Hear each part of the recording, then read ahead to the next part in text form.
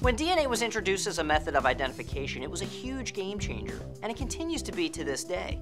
In fact, television crime dramas usually depict DNA as the buzzer beater, coming in at the last minute with all the information needed to crack the case and save the day.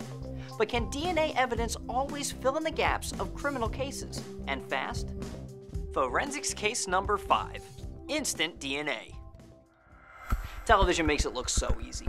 A team finds DNA evidence, runs it through a computer, and minutes later, the extensive criminal record and physical description of a suspect magically appears. But as NFSTC forensic biologist Rob O'Brien tells us, DNA analysis has many pieces that need to fall into place, and that doesn't always make finding the bad guy so quick and easy.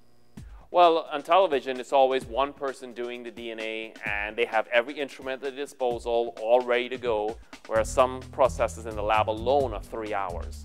You know, you put it on the instrument and you have to wait 3 hours. There's nothing you can do to speed that up, and that's just one of the many steps. To do a DNA test for crime scene, it could be done in a few days, like 2 or 3 days, but that is under the assumption that the DNA analysts are doing nothing and just waiting for a case to come in, which is never the situation. So cases end up taking sometimes weeks or months to get processed just because they already have cases that are in front of it that they have to work. And then all the analysts in the lab, they don't all have their own instrumentation because the instrumentation is so expensive, so they're sharing instruments. So as a result of that, they have to basically sign up and wait their turn to use an instrument. So it's not like they can just process it at their leisure or when they want it. They sometimes have to wait.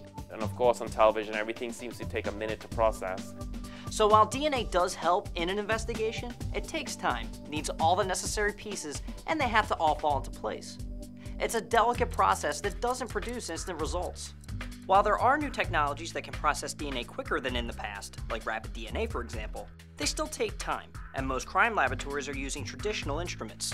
When television dramas break links in that DNA chain for dramatic effect, it's definitely Fauxrensics.